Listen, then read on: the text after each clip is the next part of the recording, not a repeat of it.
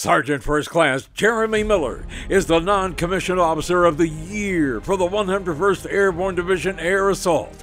He currently serves as the First Sergeant for Dog Company, 2nd Battalion, 502nd Infantry Regiment, 2nd Brigade Combat Team.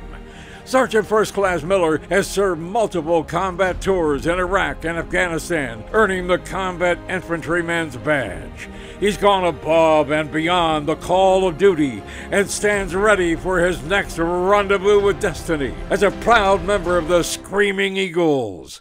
The Titans are proud to honor Sergeant First Class Jeremy Miller as our 12th Titan Sword of Honorary.